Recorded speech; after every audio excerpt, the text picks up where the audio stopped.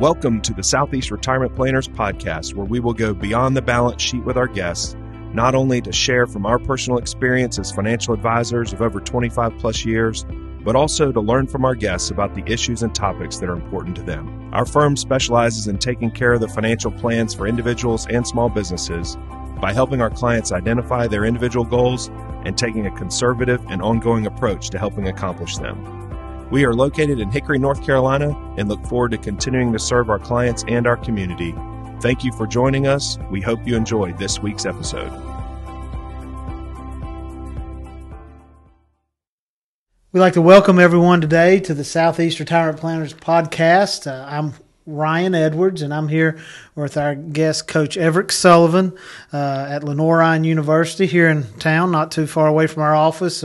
Myself and Les and Bob in our office are all LR alums, and we are heavily involved, but we're excited to have Coach Sullivan today here with us. He's a good friend of mine and Les's and Bob's as well, and he's not only made a name in the coaching circles, but also just a good overall citizen of the Hickory community. So we're pumped and excited. Thanks for being here today. Thanks, Ryan. I'm honored to be here. Appreciate you inviting me and looking forward to it. Yeah, well, I've got a little past in college basketball and affiliated with Lenoir-Rhyne and Appalachian State, back to Lenoir-Rhyne, and love my time in that, and still at a lower level involved with my boys, and have tried to still stay involved as much as I can at Lenoir-Rhyne with helping with the basketball team, not the team, but in terms of fundraising. But while we get started, I wanted to, you've got a past that a lot of people, when they hear you speak, you always touch on. But the reason I bring it up today, just because you're coming off a few big wins to start the season, but an exhibition game where you beat your alma mater. Yeah. And so tell us how that was. You played at Louisville back in. Okay. I was at Louisville from '88 to '92, long time ago, but it was a special moment for me, and I'm from South Carolina originally, and I had the opportunity to play in a lot of different places. I had a lot of scholarship offers. I could play at a lot of different conferences at that time, ACC, SEC.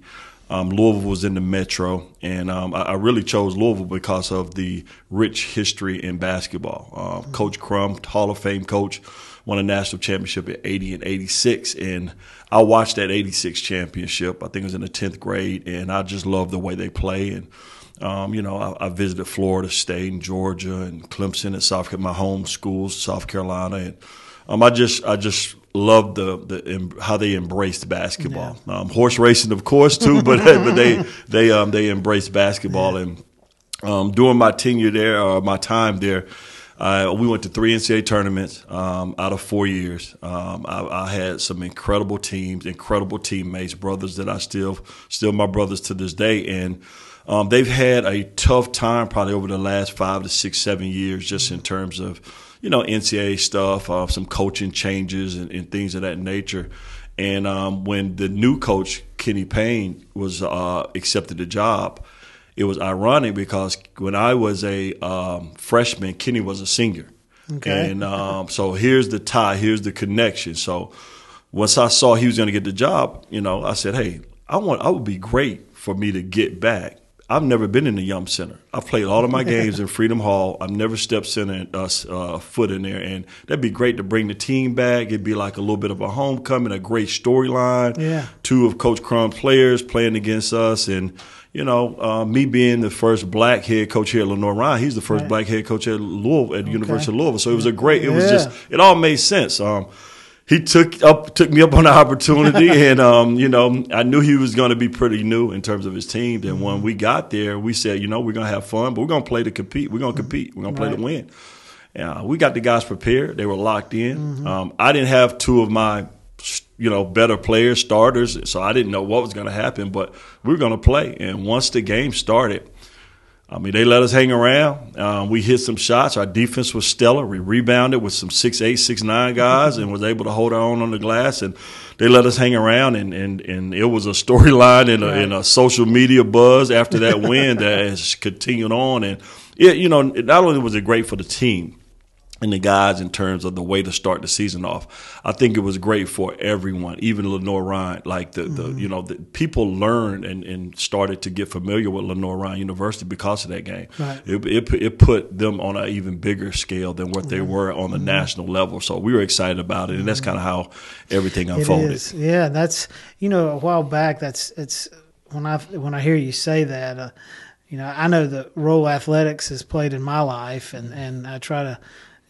make sure my boys are a part of athletics as well. But I guess our former AD, Neil McGahee, and I did not know what the man meant when he said it at first. I'm like, he may be losing it. When he said it was the athletics is the front porch, and he went so far as to actually get a front porch and make it in front of the gym. Yes. And then I finally heard him explain it, and it made a lot of sense, and you guys have basically lived it. Is, while academics is the reason you have a university and everything, that the math department don't go on tour. They're not in a conference. They don't go take a test at Louisville. So the athletics is the front porch. That's the first thing many people see of a university or college is the athletics teams. Yeah, and that's where it made sense. And that right there, you guys have brought notoriety, and people learn more about what's behind the doors at Lenoir-Rhyne when they see your team. No question. I agree 100%. Yeah. It is, a lot of people, it kind of encompasses a lot of different things, and the athletic piece is one of the major things that you want to experience when you go to university. We've all gone to university. You want to go to the football games. You want to go to the basketball games. Even, you want to even not an athlete, right? Exactly. That's what I mean. You want to be a part of that. That kind of gives it it closes it brings everything together. Yeah. And the way you're represented, it can be on a smaller scale within the community, but it also depends on how good you are. It could take you to the national level. And that's kind of what it did. It put us on the national stage. It brought a lot of notoriety to the university.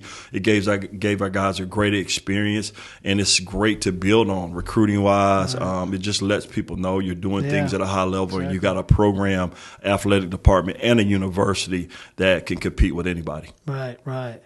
Well, let's transition. I know that your days as a player, but you've been in coaching for a number of years, and right now, I was just sitting back listening to it the other day. You've got – it seems like a transition's been made with the media that it used to be that coaches were talked in such a good light and what they're doing, and now more times than not you're hearing – the bad stuff. And I don't think it's just that's what makes the news. But what, and I don't mean, I'm not trying to be negative by any means, but, in this day and time, you got social media, you got more things to worry about for your athletes that you oversee and that program. But what's today versus when you started coaching? What's it take to be a college coach today? You hit it on the head. The 21st century coach is different than, because of social media. The number of platforms on a broad scale, and even individually, you have your own platform. Right. It feels like everybody has an opportunity to voice an opinion, and that's good and that's bad. Like everybody has a right to say something, but sometimes it could get to the point where it could become a little bit overwhelming, distracting. So I think coaching today is a couple things. First off, you have to be able to have a very resilient type mindset. And hopefully you have the people around you are supporting you through the good and the bad. Because the way the landscape is now with the transfer portal and the NIL, that the hardest part about coaching is like continue to keep your roster and build chemistry and keep your guys moving in the same direction. It's so hard. Like guys could walk in your office, that's your best player, and all of a sudden he's gone the next the next week or the next month. So that's two. I think the third thing is the kids are a little different in terms of, how they embrace that, how they handle things that get said about them on social media. What's their resilient level? Do they have a contingency plan according to how they have success, how they handle success, or how they handle failure? Right. So the coaching part is really, you're building players, to developing them mentally and physically. And the mental part is just as important as maybe the physical part, because if they're not mentally ready to perform with a lot of distractions going on today's world, from, COVID to political to parents at home to, social problems. It's a lot of distractions. And if you can't get them to focus on being the best possible player or athlete that they can, it's hard to have success. So it's a little bit different. It's a lot more psychological approach to it, making sure everybody's in a good frame of mind, a good mindset. And it's about a growth mindset. So you can't be result oriented. You got to be process oriented. Yeah. I mean, so much stuff comes to my mind of stuff you hear. You're talking about recruit. You actually have to recruit your players while they're at school to keep them there. Yeah. Which used to be, you just get them there. They're there for 4 years. The portal didn't exist. Transfer portal didn't exist. Yeah, and before people don't know about the transfer, it basically allows players, and they're even thinking about allowing you to transfer as many times as possible now. So right now, you could transfer at least one time. It used to be you had to go down a level. Right. To play right away, or you had to sit out. Correct. Well, now you can transfer to any level, and you don't have to sit out. Yeah. So that kind of, it kind of changes the game for coaches, because you're building. It's hard to get that continuity or that retention that you need, that coaches have used for years to be good. So the teams that have had those freshmen that are now seniors, why they're good, because they've been together, they understand the system, and they're able to just get better according to the plan. Yeah. Now you got to do it in a short time period, and it's a lot more difficult. I think that I know it'd be such a challenge for me, and I wonder how it is for you, because I know that the coaches we had coming up, many of these problems existed that we see today. I think, Yes. they're not magnified as much because of the media attention they get. But how do you, and I don't have to do this, I don't do this anymore, but how do you, because I would assume that the way you were coached, and like the coaches probably said, forget all that, you're here to play basketball. Yeah. I don't care what else is going on. Yeah. And now I would assume you can't do that now. No. So, because kid don't think you're listening to him. Coaches didn't listen to nobody. No, it used to be a I don't want to say dictatorship. Well, I think that's, it was a my way or the highway type of approach to coaching. But the players knew that, and accepted it. And a lot of people will rebuttal you to say that's what they need nowadays. They need less of it, they need less say so. But that's to my point. Kids are different. And they're different because their parents are different, and they get a lot more say so. They feel they want voices. You can't tell even your kids to do something without giving them an explanation. Yes. Like you have to. You need I don't like it. Yeah, I know. So it's about finding the kids that you can coach. That's good for you and your personality, and then the coaches that are able to adjust and to get kids to understand this is about you. Like what's the best thing for you? It's not about me. It's bigger than me. Yeah. It's about what's going to put you in a position to be successful on and off the floor. Well, you touched on that, and I mean that's what. How have you personally? How have you conquered that? What did you have to change? Well, I'm like that. That's who I am. Yeah, I'm not changing. You know me. I'm a very genuine and authentic person. Yeah, you are. And that's kind of who I am. So I knew that, and I learned that as a player, that's what I needed as a coach. I needed someone like that. I didn't necessarily need a yeller or a screamer. Right? I needed somebody to just. So is that Coach Crum? Yes, Coach Crum is very hand. They called it. His nickname was Cool Hand Luke. Yeah. And so when he yelled or when he screamed, it meant something. For some people who do it all the time, there's two ways to coach. You can coach out of love. You can coach out of fear. Right? So it's two ways to coach. And maybe there's an in-between, people who can go back and forth. But if you do something all the time, it's less effective sometimes. It's muted. So I use my screams and some of my tantrums when I have them at the right times. But I put more investment into the relationship building to get them to understand that, hey, it's going to work out. Trust me. I've done it. I've seen success. I know what it looks like. I know what good players and good teams look like, and I have to have you buy into that, because it has to be about the team. It cannot be about you, and that's what's so hard with kids. It's that instant gratification, all right? They don't want delayed gratification. They want it right now. I want to play. I want to average 15 points as a freshman. And just because you did that in high school does not mean that you're owed that coming to college. That has to be earned. Right. And you earn and you build that on a daily basis, and that's how you become a good team and a good player. How do you continue to keep that? I'll give you an example. So I know it's not always easy, I mean, by any means, because each day is different. Yeah. You're having to deal with different things. You could think you're going to have a good practice, and they, have their head somewhere else. And they're not focused. And at the end of the day, this is what I was trying to tell my boys, anytime, like, they were really at every game earlier on before they got so busy, and then I was able to attend more because, well, I wasn't as busy as I am now at night with their stuff. But there was a transition when you came on, just like with many coaches, like Hubert Davis at Carolina or Shire at Duke, and everybody's wondering – what's, and questioning sometimes, well, why ain't they doing it this way? Exactly. Well, why ain't they doing it that way? Exactly. And, so, I mean, this is a long way to explain it, but having a coaching background, I guess, I always said, no, you got, it's his program. Like, it's, I mean, it's LR and it's a team, but, he's, at the end of the day, he's got to take, he's responsible for the wins and losses. And at his core, meaning you, I said, Coach Sullivan's got to make sure that, and this is what I'm telling my boys, he's got to make sure when he goes and lays his little girl down at night that he's doing it his way. Yes. He can't second guess. He's got to know in his heart that, it might be different, but it is a process. So, okay, so now here's my question. How do you get to that point? How do you keep yourself on track? It is, I think coaches do it two ways. You did it like who you work for 15 years. If you work for a coach for 15 years, a lot of times you do it that way, like he did it. Right. So that's your formula. You're going to ride or die with that formula. The second way is you come up with your own.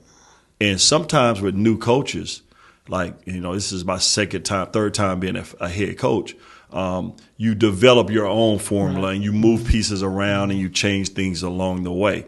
I've had to change things along the way. I'll tell you, two of my toughest years here was during COVID, not too long ago. It was very difficult. It was probably one of the most challenging years for me to deal with a group of guys that I've had in my coaching career. So I had to, as you said, the number one thing was I had to make sure all my players were safe, all of them were healthy, all of them got home to their families. Basketball at the end of the day was a small piece of the pie. The big pie was when this season's over with, I got to get everybody back to mom and dad, because if somebody got COVID and mom couldn't go see them or dad couldn't go see them, and I was the in between, I'm the connect, and they want to know that they're getting all the best treatment and keeping an eye on them. So that's what I led my head down. We didn't win like I needed to, and I had teams that were built to win those years, but it was other distractions and things that was going on that didn't allow me for us to perform at our best. So I have to know, if it don't work out, it falls on me, but I'm going to do it my way. I'm going to do it my way, and that's how I coach. And I think if you continue to do that and you stay the course and you get the right people on the bus, and I think one of the things I always say, I think the key to success is surrounding yourself with good people. And when I first stepped foot in Hickory, you were one of the people that I met, along with a lot of other people that are friends to this day, have pointed me in the right direction, whether it was where to put my daughter in school or where I think I might want to live, or what's the best place to eat at. I have to lean on those people that are going to give you sound advice and keep it moving in a positive direction. Well, many of our podcasts we've had people that are either they're seeking out, they help leaders become better leaders, or they're certainly leaders in the community like yourself, and leading a group, organization of people. So with that, and you just mentioned it, that's what qualities are you looking for in a player or a staff member? Yeah, when you're recruiting or looking for someone on your staff. Yeah. If I had to embellish some core values, let's say core values for myself first and foremost, would be very much similar to the players I'm looking at. And I think that's is an acronym that we use in our program. It's the air that you breathe. Excuse me. So when I say air, it actually is our core values. It's accountability, it's integrity, and it's respect. Those are the three things that are going to accomplish what I look for, right? You got to be accountable for, if you make everybody makes mistakes, own up to it. Let's be accountable for it, and let's figure out how to move on. Integrity, like we're not doing things that are going to not represent the program, your family, yourself.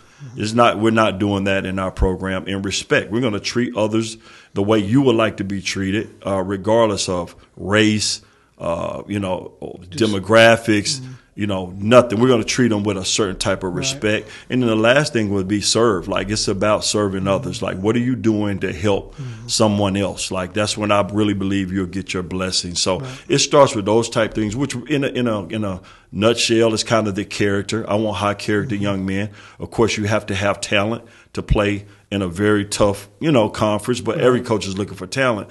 But if you don't have that character piece, that talent will only take you so far. And it's so hard to mesh so many different type of characters and personalities and egos, because you have to have a little bit of an ego to be a good player, right? But you got to be humble. You got to be hungry. There's a lot of different things that you have to have. But if I had to start with anything, you got to be an accountable person, have to have high integrity, and you have to have respect. And I'm watching that when I go recruit you. I had a conversation with my oldest the other day that he's I can see it, and I'm just keeping my mouth shut, and but he was upset coming out of the game Friday night, and I could tell. And I asked him, I said, "If you want to talk about it, we'll talk about." Well, I knew what he was thinking, so I just didn't. I said, even in the business world, what I've seen is if there's people that do things the wrong way. I'm not just talking about in my business, but you can see they don't have that accountability. They don't have integrity. And they're not showing respect. Exactly. Well, if you got people like that on your team, it makes it real hard for there to be a team. Exactly. There is no team. So it's a bunch of individuals. And while they're still, they may be on the team. Now, they may not be on your team because you have the ability to make the roster, but there's some on his team. There's some things that need to happen. This is what I've learned. They're not meshing. They're exactly not going right. to. And I told him to keep his head up, just like we have in the business world. And I think that's where me and Les and everybody on board at Southeast Retirement Planners, I said, the good guys, it may not work out in your time as quick as you want it to. But one of these days you're going to see, and you're going to be so far ahead of those individuals that don't have what you were just talking about. No, I think you tell the most from players, from people, and you talk about leadership. You tell the most, and you can find out the most about them when it doesn't go right. When things do not go well, 9 times out of 10, you will see somebody show their true colors. And I have learned, and I look for that. I look for it over and over again in players. I look for it in people I work with, people I work for. Of course, you give, like I've heard before, you give a kid a bottle when he's crying, he's happy. You give, you know what I mean? You give a kid something, when they get happy all of a sudden.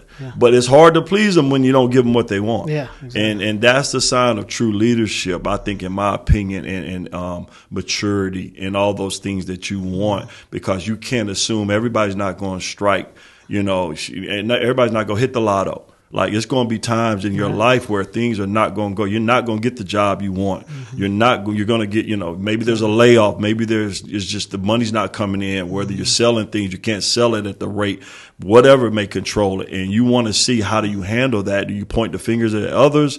Do you take you take it on the chin and say, hey, we're going to figure this thing out. We're in it together.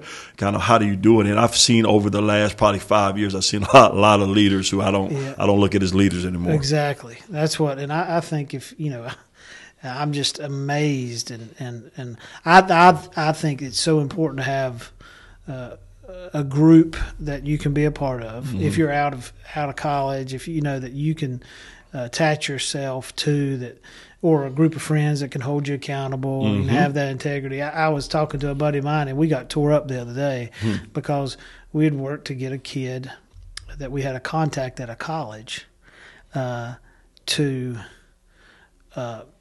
it was just an unofficial visit. It was just maybe a walk-on type of deal. Yep.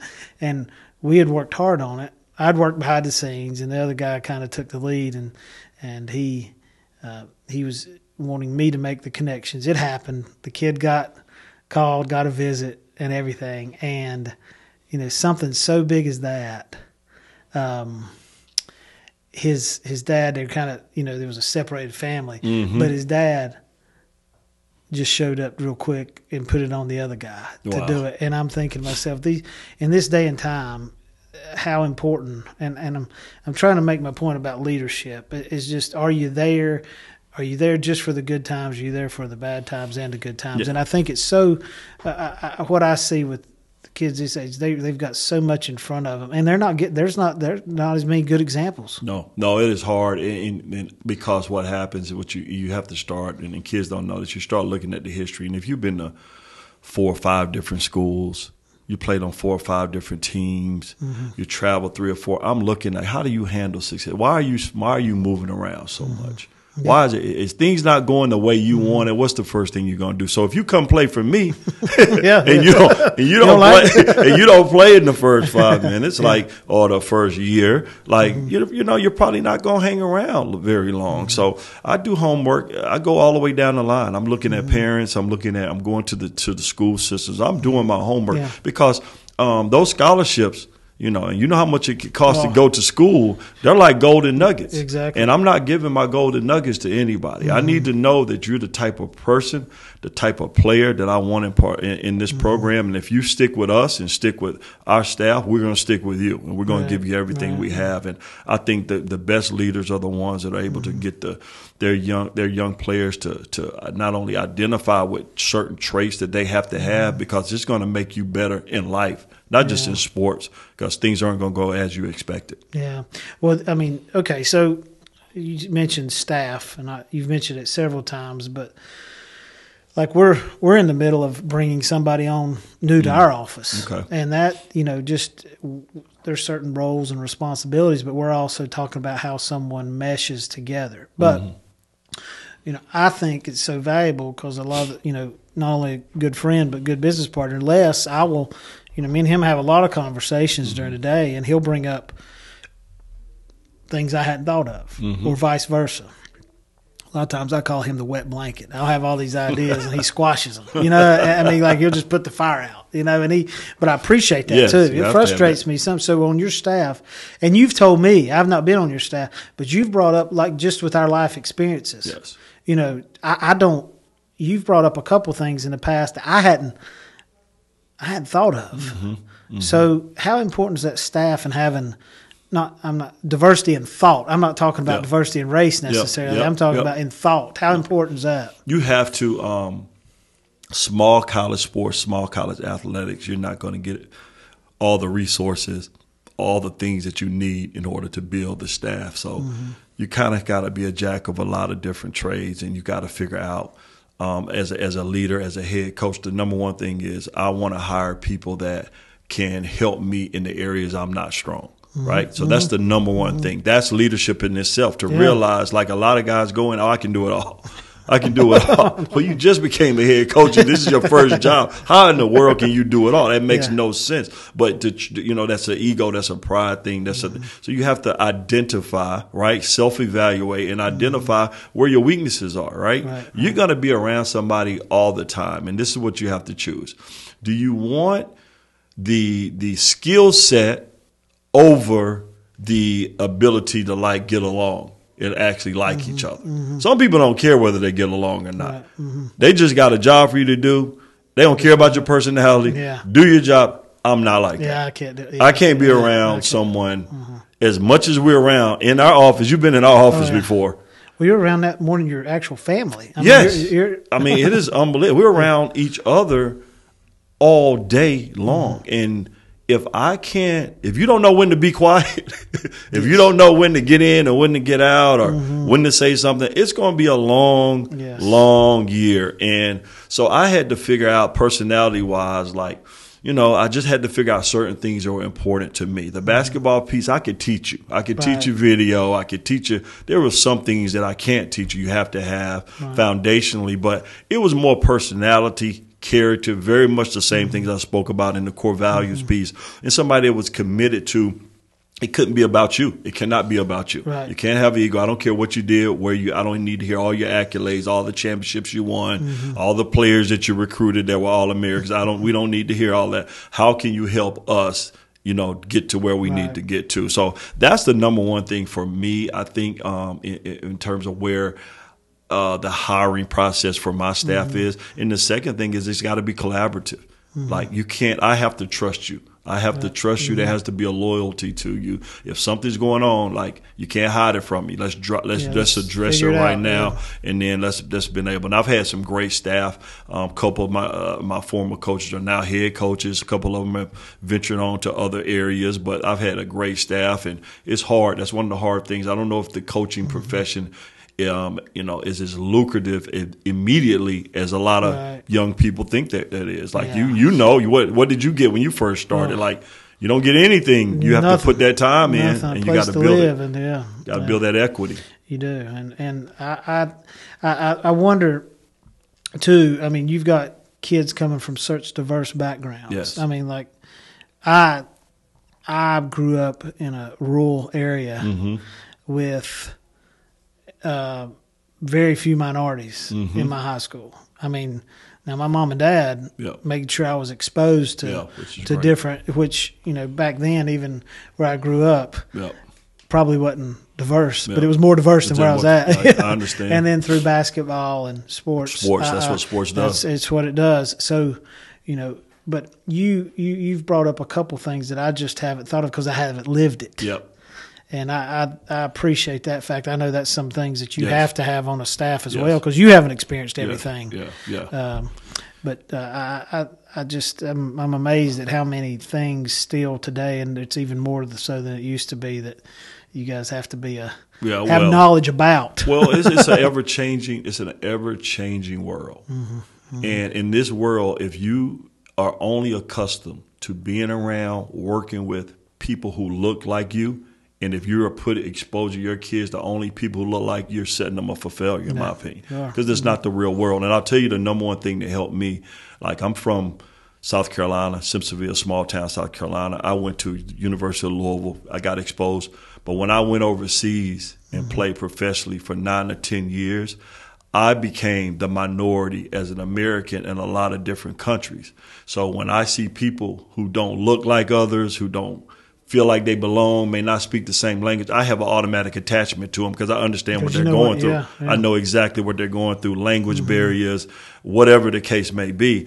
So I'm very well-rounded. I've educated. I've been very intentional about educating myself in a lot of those different areas. And I think I have to prepare my young men to be able to navigate all those areas. If I don't do that, then I'm not helping them. It's just about basketball, and that's not who I am. So we talk about social issues, whether it be political, whether it be financial, or whether it be entertainment, like decision makings. What's the right terminology? I think Lenoir-Rhyne has done a great job of increasing the opportunity and the resources for our students there to gain more education about diversity, equity, and equality. So that's important. I think we got to continue to do that because that's just how the world is going to be. It is changing, and everybody wants to make a lot of money, but are you going to be able to embrace yourself in a different climate where it's going to be uncomfortable? You might have to have some uncomfortable conversations. Oh yeah, that's exactly right. Well, this has been a good time spent together. I appreciate your time being here. We could keep talking. And this is this is probably the most serious time we've spent together. Yeah, it's been hard. It's been hard to catch up with each other. I know, but we it is always good to catch up, and we appreciate everything you're doing at our alma mater, and we appreciate I think just being a good example. I always make the comment that if I can let my sons walk down the hallway and not have to explain to them over the dinner table what they heard, that was out of, then I know that things are being done the right way. And we've spent a number of years at Lenoir-Rhyne, and you've been there when they've walked those halls, and we've never had an issue where a basketball player's said something out of line that they've overheard in a public area. So or just they've been carrying themselves the right way, and I think that's a tribute to you and your program. And I know that I like to talk about positive stuff instead of bad stuff over the dinner tables. I understand that. I understand. Thank you. But we appreciate the time, and thank everyone for joining us today. You can find our other podcasts online at Spotify and Google Podcasts, YouTube as well. We have a YouTube channel. So all these video podcasts are there, as well as on our website, seretirementplanners.com. And as we always say, we haven't talked about one thing, finances or investment today, and we think that that's important. We try to always kind of change up our topics, but you can find out all those episodes as well on our website. And if you you don't know about Southeast Retirement Planners, you can find out all about us on our website, our staff, the services we provide, and we offer a complimentary financial checkup, as we call it, for any individual that we don't currently work with. So we'd love to get to know you and your situation and see if we could be of assistance. So thank you once again for joining us, and thank you, Coach Sullivan, for being here today. Thank you for having me. We'll catch up soon. Thank you. Securities and advisory services offered through LPL Financial, a registered investment advisor. Member of FINRA, SIPC. Southeast Retirement Planners is not affiliated with LPL Financial or registered as a broker-dealer or investment advisor.